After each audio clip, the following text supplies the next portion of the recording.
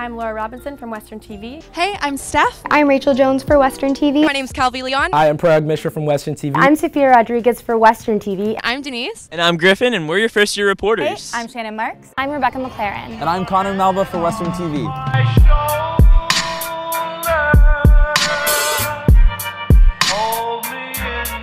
I already had to talk to campus police about breaking ceiling tiles. So you're the ceiling tile breaker! Hello, sir. Is everything okay? I'm okay. Have you had better days? I had better days. That's fair.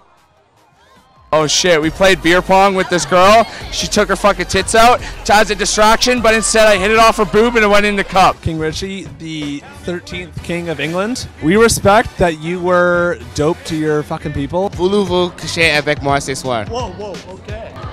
I've already met the love of my life, so it's fine. Oh my gosh, the feeling's not mutual. Sorry. I scream anxiously in the bathroom for 15 minutes prior to the set. I don't spend money on food. Food? I don't. You don't spend money on food. So you just drive-thrus? Dollar menu. Do you think it's worth it? Absolutely. Yes, why? Because you get to wear an Ivy sweater. Online is free. It's called Pornhub.com. You just get your job done a lot faster. Selena Gomez and Justin Bieber back again. True or scam? Scammy true? We actually had heroin addicts break into our house over the summer, and they were using it like as a heroin den. 2000, it was an ashy period. So Moisturize. What are your St. Patrick's Day plans today? Hanging with the boys. The forecast today is a full set. Okay, Queens TV here. We're undercover. Queens is so much more fun. What would you do if Western students showed up here? Show them how to party. Do you want to show me how to party? I don't know.